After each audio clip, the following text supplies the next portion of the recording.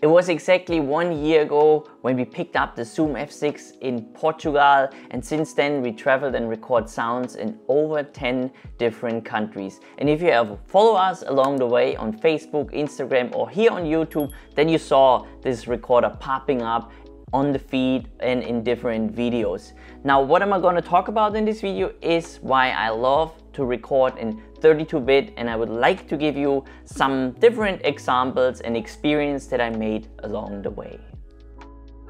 One recent example is the cannon fire that I recorded in Zagreb just the other day before we left. We are in Istanbul right now, and I got a comment on it, and it was about, nice, how do you know where to set your levels when you can't test? Now imagine you're a tourist and you just have 1 day, right? And you come with your recording equipment and it's not a 32-bit recorder. You have to gamble with your levels if you don't clip it, or maybe it's too low. You can't know that, right? But with a 32-bit recorder, you don't have this problem. Now there are more examples. When I was in the United States last year and I recorded all these freight trains and they pass by and it's just an incredible sound. But if they blow the horn, then you might have a problem that this audio clips because it is just so incredible loud. But if you have a 32-bit recorder, then you don't have to worry about these things, except these loud horns or these loud sounds are higher than, for example, the SPL of your microphone. If this is starting to clipping, then no 32-bit recorder can rescue this. I have an Audio-Technica here that goes up to 145. This is super loud. The Sennheisers are between 120 and 140 if I'm correct. And then you have already huge range, and now you record this in 32-bit. You have no problem with clipping. This is just 1 or 2 examples. The same is if you are working on set and you have a 32-bit recorder and you maybe don't know the script.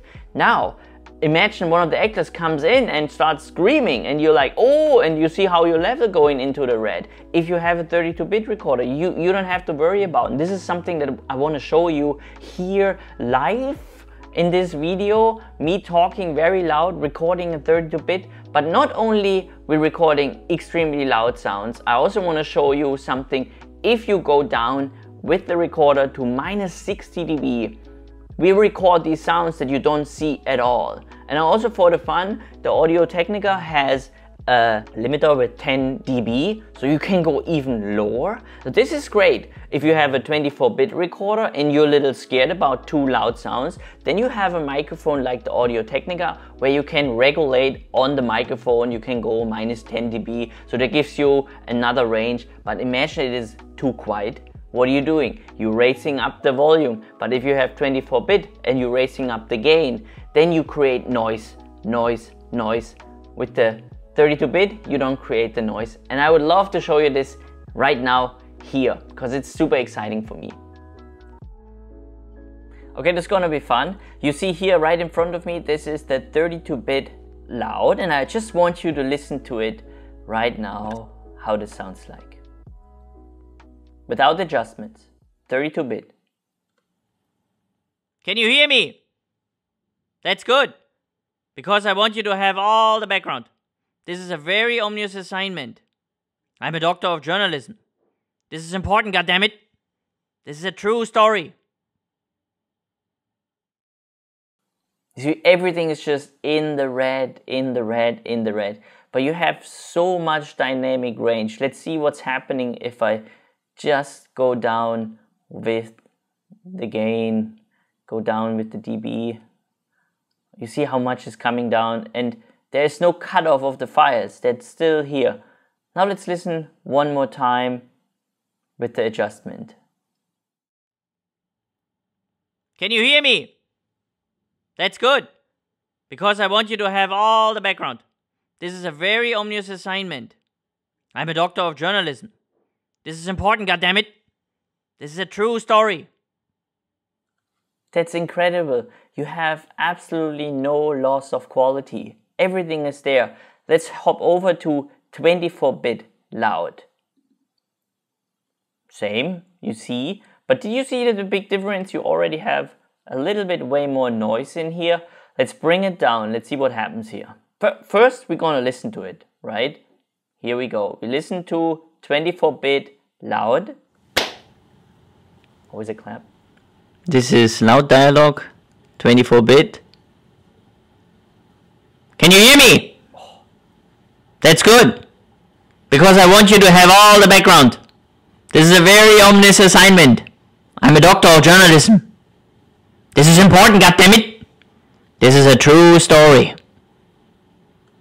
You can't even hear what I'm saying because it is so distorted. So what's happening if I lower down the dB? You see there's a huge cutoff here. Cutoff. Everything that is above 0 is just gone. Disappears. It's not there anymore. It's kaput. Now we bring it down to -6 and maybe we can rescue something. Here we go. This is loud dialogue, 24-bit. Can you hear me? That's good, because I want you to have all the background. This is a very ominous assignment. I'm a doctor of journalism. This is important, goddammit. This is a true story. You can still hear this distorted audio, and it is, of course, nothing is impossible. Sound engineer can rescue these files, they can clean them up, but you spend so much time by trying to make this sound work. But if you would have used a 32-bit recorder, there would be no issue for anybody. But what about quiet? If it's super quiet, and imagine you have a recorder and you, for some reason, change the knob accidentally and you're down to 0 with an H6, with an H8, or maybe you have another 24-bit recorder and you don't even realize that you are so quiet that you, later on, if you would raise the gain, you would only create noise.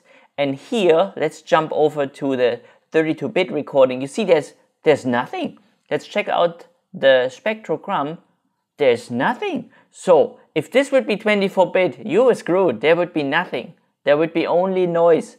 But let's raise this up to 90 dB. And remember, we put -10 dB on the Audio Technica and I put -60. That is -70 dB. And now let's raise it up. Let's count with me. 15. 30. 45. We see something here already. 60 dB. There's something coming here. 75. I can already see my voice coming up, but what I don't see is noise. And now we are at 90 dB. And now we're gonna listen to me reenact the beautiful whispering voice of Arwen in Lord of the Rings. Maybe there are some similarities. Frodo, I'm Arwen. Tellin let Ted, I'm Arwen. I have come here to help. Lastu benin tolodan galad. Hear my voice. Come back to the light. Frodo's eyes closed. I know these are some too extreme examples, but let's have a conversation. Are you a fan of 32-bit, or do you think 24-bit is absolutely enough for you? Just leave me a comment down below. As you probably saw in other YouTube videos, I'm the one, or we are the people who also respond to our comments and not just let people hanging in the line. That's just something that I'm really passionate about it, and I'm very curious about your opinion if it comes to 32-bit.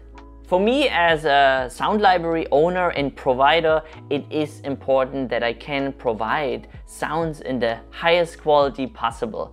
If I have to deal with files and have to process them and repair them, then I know I'm gonna lose quality, I'm gonna lose information. This is something that I really don't wanna provide. Now, you, for example, I don't know if you are a sound designer, sound engineer, or you are a sound library owner. Is 24-bit enough for you, or you like to deal with 32-bit files? This is really all up to you. Now here on our 3D Sounds channel, we welcome everybody who like to see more personal opinion videos, real world tests, small tutorials. Just feel free to hit the subscribe button and click the bell, because we are going to produce even more videos, because that's just what we like to do. So thank you so much for watching, and we hope to see you in our next video or in the comments down below.